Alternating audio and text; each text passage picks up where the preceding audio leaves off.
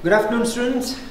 Welcome back. So the last session we had learned how to prepare a crepe Suzette from a Flambe trolley, and I hope you had enjoyed the session and you've been in a position to practice the same.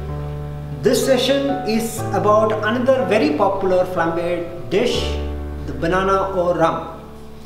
And as mentioned in the last class, here too the recipes differ quite a bit from one to other, so we shall be using a standard recipe that has been well documented. Some variations in recipes should not lead you to any confusions. Like last time, let us introduce the mise à plat.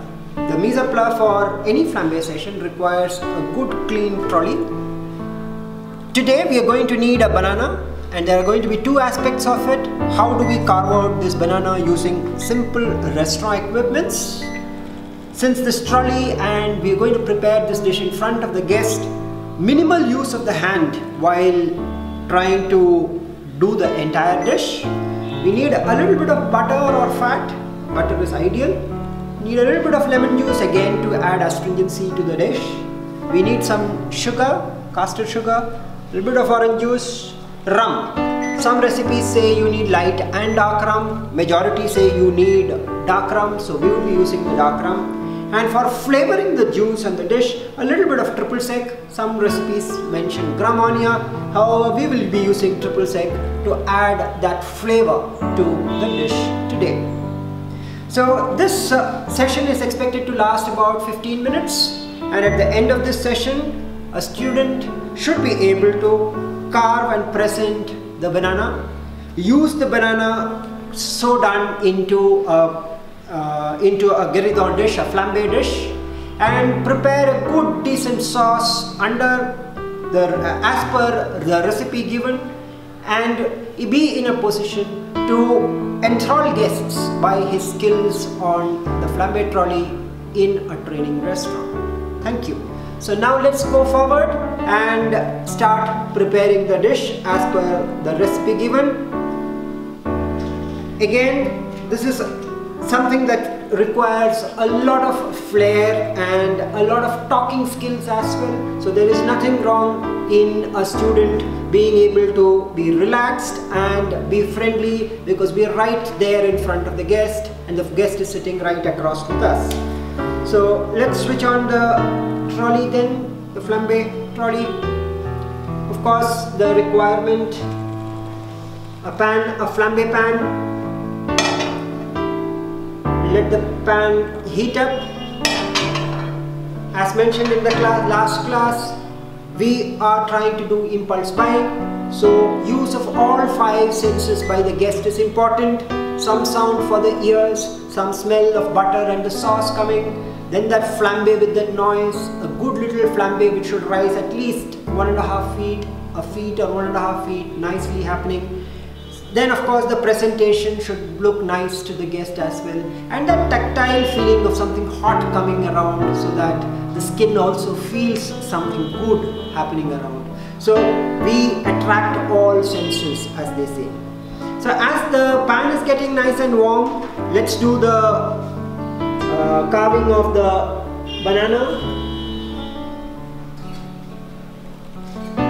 So while carving, again, hold the fork, it should go pierce the banana, cut it from one side, cut it on from the other side, and holding now the banana there, I give it one nice decent incision. There we go, the incision is given. Don't handle the banana too much because it then doesn't cook well. Now again, we need not be touching the banana at all. Hold the two sides there, the skin there on either side, open it up, and the banana is out. Once the skin comes off, take it onto a half plate and put it there. There you go. So no touching the banana, please.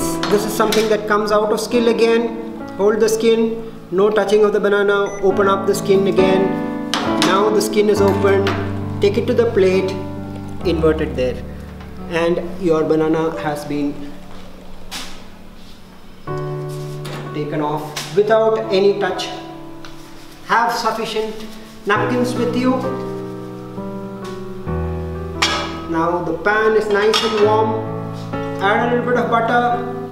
Butter again, smoking point is a little low, so ensure that it doesn't burn. There should be a nice sizzle though, that the pan is getting warm, which it is now, giving nice little sizzle. Nothing is burning though. What do we need next? The orange juice. Pour out about 30 ml of orange juice there. Measure out everything. Please don't go by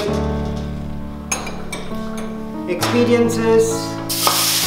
Nice little sizzle. Nice. We can add on 5 ml of lemon juice. Again, measure. 1 spoon is about 5 ml. There it goes in.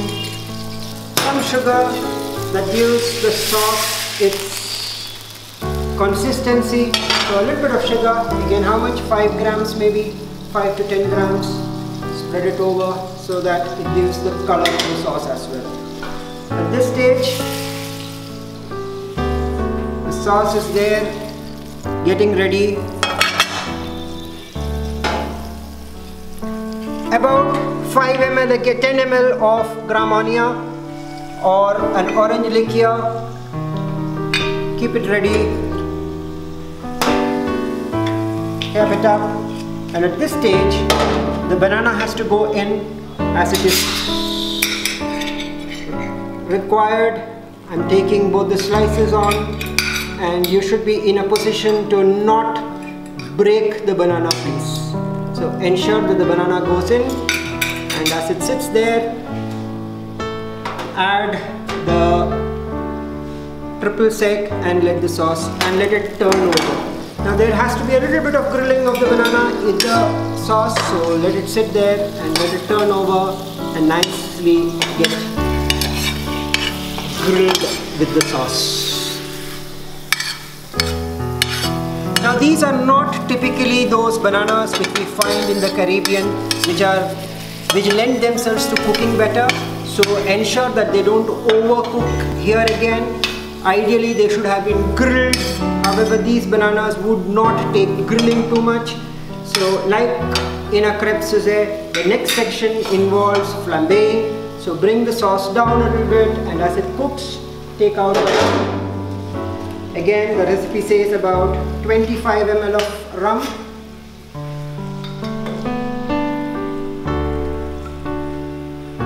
Any rum will do, dark rum. And this sauce in consistency is going to be thicker than the one which we did for crepe Suzette. And now increase the flame and allow the caramelization to happen. The caramelization gives the typical flavor, and as it is becoming nice and warm, I can see that, you should see that the pan becomes reddish brown at the end, and there the smoke starts coming on. We are ready to do the flambe. Remember to take the flame off, and then there goes it. Nice little flambe again. Switch off the fire. Keep shaking, because this doesn't require the flame anymore. Now this is more of a grilled color that's going to come in, and some little sauce again. Now fresh plate should be available, so should be your service equipment at hand. Pick up the banana, turn it over. Take the second piece, take it over to the plate, turn it over now. Now this part you have to be a little careful, because turning it over, it does slip. It's a cooked banana now. Now pour over the sauce nice and slow. And as the sauce settles, the banana also does it. Some hotels would add an ice cream on top. That's your decision whether you need to add an ice cream or just the sauce is going to be fine. And we are done for the day. Add some more caster sugar that gives taste to it. And I'm done. We can have a nice little scoop of vanilla ice cream to sit on there. That gives it good conditional taste and look. and we are now ready to serve the dish to the guest.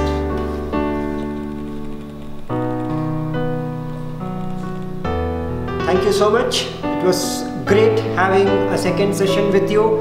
In the next session, we shall try and look at some other dishes which could be flambéed from the Gueridon trolley, which include a peach flambe, very similar to this, a pineapple flambe, also very similar to a banana flambe, or maybe sometimes even meat dishes. The steaks, like a pepper steak, can also go very well from a flambe trolley. Thank you for your time.